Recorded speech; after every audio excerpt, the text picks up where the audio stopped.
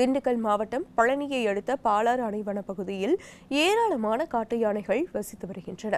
இந்நிலையில் நேற்று பாலாறு வனப்பகுதியில் துர்நாற்றம் வீசுவதாக அப்பகுதி மக்கள் வனத்துறையினருக்கு தகவல் தெரிவித்துள்ளனர். அவர்கள் வனப்பகுதிக்குள் சென்று பார்த்தபோது காட்டுக்கொண்டான் ஓடைக்கு அருகில் பாறை இடுக்குகளில் சிக்கி 12 வயதுடைய தாய் மற்றும் 3 வயதுடைய குட்டி யானையும் இறந்தது தெரியவந்தது. மழையின் காரணமாக பாறைகளில் நடந்து சென்ற தாய் மற்றும் குட்டி யானை எதிர்பாராத விதமாக 150 அடி பள்ளத்தில் தவறி விழுந்து தலையில் அடிபட்டு இறந்திருக்கலாம் என கால்நடை மருத்துவர்கள் தெரிவித்துள்ளனர்.